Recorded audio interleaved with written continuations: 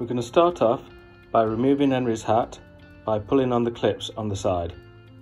Next, inside there's a filter. Just put that to one side. And now we need to remove the bag.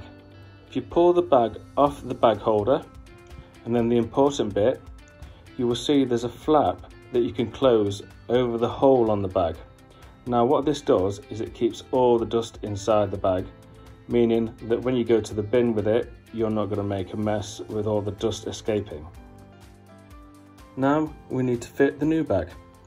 These go in with the writing facing up.